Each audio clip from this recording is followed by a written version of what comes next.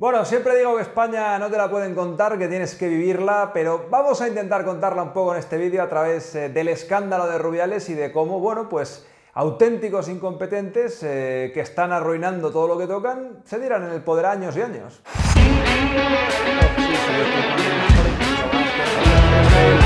Se le deja líder.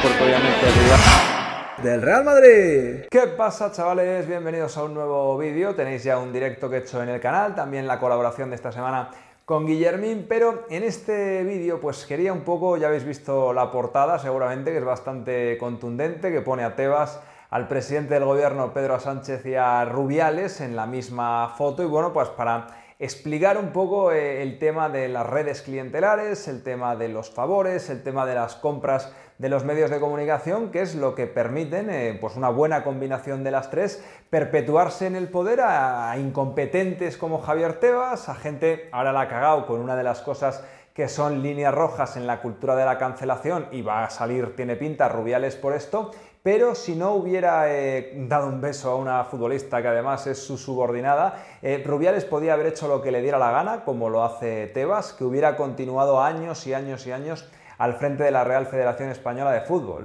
Recordemos que Villar, haciendo lo que le daba la gana, estuvo más de 3 décadas, ¿no?, llevando los designios de la Federación. ¿Cómo se consigue esto? Pues vamos a ir un poquito a caballo entre la Liga y la Federación, y luego también voy a hablar un poquito del gobierno, del número 1, de Pedro Sánchez, pero bueno, lo del tema de Rubiales, creo sinceramente, como os digo, que a Rubiales lo van a dimitir porque esto ha escalado, porque es un hecho muy grave, lo primero, la gestión del mismo es hasta más grave todavía, y luego ha escalado a un tablero de la política nacional, repito, en uno de los temas que más utilizan los partidos políticos, especialmente algunos, para hacer política y para marcar sus agendas. O sea, por eso el 8M del año 2020 se salió a las calles, por ejemplo, porque es una cosa absolutamente troncal a día de hoy para muchos partidos políticos. Repito, esto en este caso es compatible con lo que ha hecho el sinvergüenza sociópata sea para censurarlo. En este caso creo que sí, que es compatible lo que se está pidiendo con lo que ha hecho.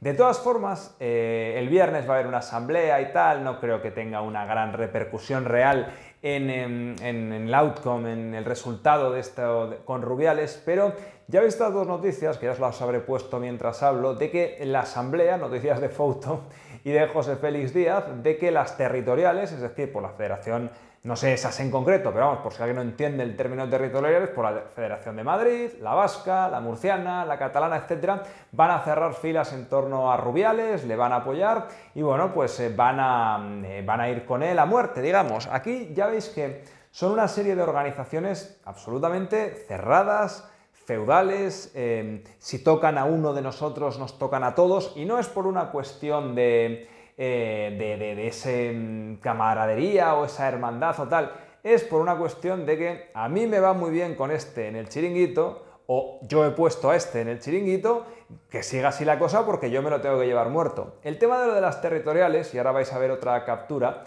es a la Federación lo que los clubes es a Tebas. Hace poco en unas me preguntabais por qué Tebas, hasta cuándo Tebas, con todo lo que vemos. Pues chico, hasta que le dejen de votar pues 36 igual de 40 clubes, porque tiene un apoyo absolutamente tremendo dentro de los clubes. Esto de las territoriales va exactamente igual, y aquí es donde entra la red clientelar, la compra de voluntades, y cómo tanto Tebas como Rubiales riegan de un dinero que no es suyo, que generan a pesar de ellos los entes que dirigen, y ahí hacen rica a mucha gente. Vamos a ir primero, para no mezclarlo, con el tema de las territoriales. Ya estáis viendo este artículo que, bueno, pues dice que sueldos de hasta 150.000 euros riega Rubiales a estos 105. Hay 105 personas que deciden quién va a ser el presidente de la Real Federación Española de Fútbol. Si Rubiales, con este entramado que tiene, con el dinero que está regando, con los medios de comunicación deportivos absolutamente comprados que tenía, no hace esto, o no llama él personalmente mono a Vinicius, hubiera estado 2 décadas aquí.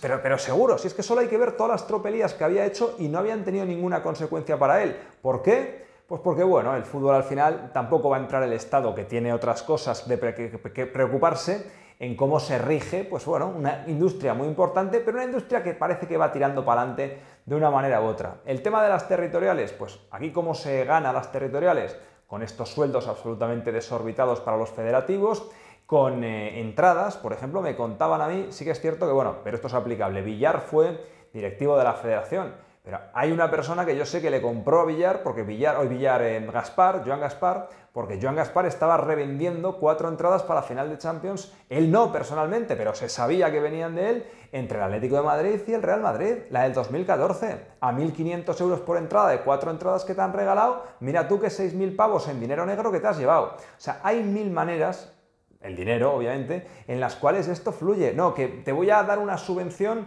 para que hagas 2 campos en no sé dónde a cambio de tu voto, y encima es que esos 2 campos luego los hace el primo del presidente, ¿sabes? O sea, es todo es esto el dinero. Por eso da absolutamente igual que el fútbol español sea una vergüenza. Por eso da absolutamente igual que, yo qué sé, lo que ha habido con Arabia y con Piqué, todas estas cosas que han salido de Rubiales, por eso da igual que Rubiales sea un putero, por eso da igual que se lleve a la querida Nueva York, porque si al gordo de la Federación X le está poniendo 150.000 y encima le está pasando 2 millones para que fomente el fútbol base, ahí es donde se crea la red clientelar. Ellos no se tienen que preocupar, en este caso Rubiales, del bien del fútbol español. Solo se tiene que preocupar de que coman caliente esos 105 tíos. Y luego con los clubes de la Liga. Lo de la Liga ya es otro sin Dios tremendo. Porque los clubes son cada vez más pobres. Tienen menos poder adquisitivo.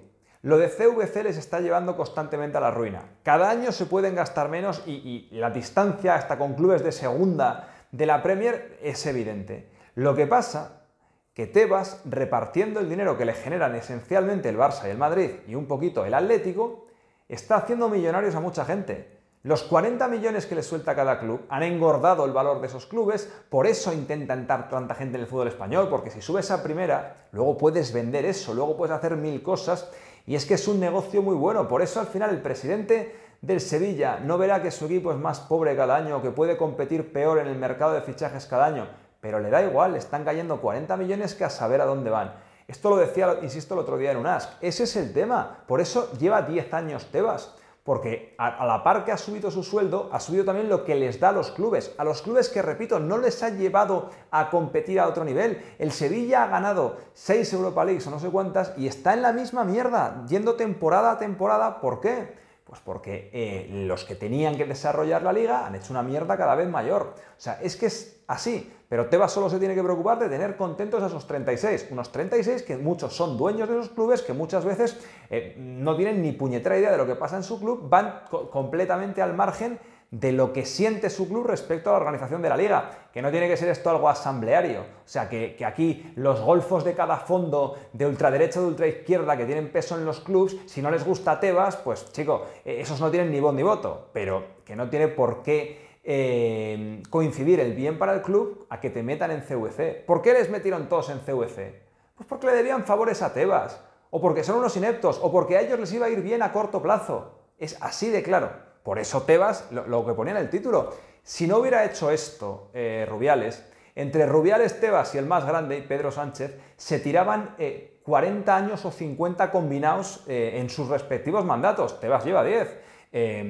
Sánchez ya ha hecho 4 y va a garantizarse otros 4. Ya son 18. El Calvo llevaba 4 y los que hubiera estado. O sea, que es que no estoy diciendo ninguna locura. Y lo de Sánchez, pues es un poco lo mismo. Sánchez está estrujando a la perfección un sistema electoral que le permite hacer lo que le dé la gana y que luego con el dinero que no es suyo también, con el dinero que nos roba a todos con los impuestos, ahí se permite concesiones. Si hay que acercar presos, se acercan presos, lo que sea, tener contentos a sus socios, si hay que dar indultos, se dan indultos, lo que sea absolutamente para estrujar al máximo esas redes clientelares. Es que me parece exactamente lo mismo en la política, o sea, es ese tema. Y luego, ¿por qué estas cosas nunca se cambian? ¿Por qué siempre hay debate respecto a la ley electoral? Porque los que están dentro no lo quieren cambiar porque les va muy bien, y son cambios que solo se pueden hacer dentro.